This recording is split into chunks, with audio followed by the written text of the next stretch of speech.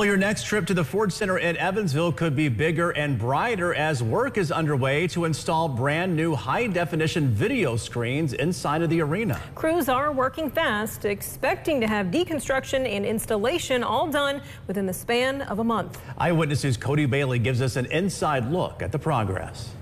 New visuals to enhance the fan experience. That's what brand new video boards and scoreboards hope to accomplish here at the Ford Center. If you've been here before, you're going to notice it. Out with the old, in with the new. New high-definition video boards and a new center scoreboard are going up in the Ford Center. At 15 feet high and 97 feet around, the new center Jumbotron will appear similar in size compared to the old, but Ford Center Executive Director Scott Schonecke says the new fully digital board will cover more surface area. Overall, it's the same square, but it's actually gained some square footage just due to this configuration.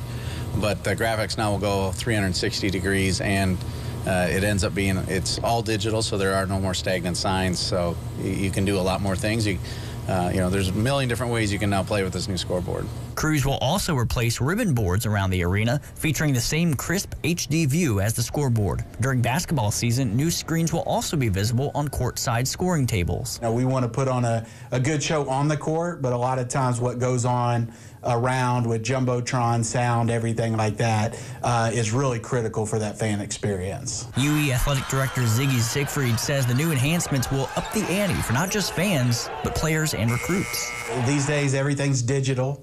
So for our current players to be able to see their intro video and to see highlights popping up on the big screen above them, I think is critical. For all practical purposes, it will be an NBA, NHL level experience for those players. And so that player experience almost is as big as the fan experience.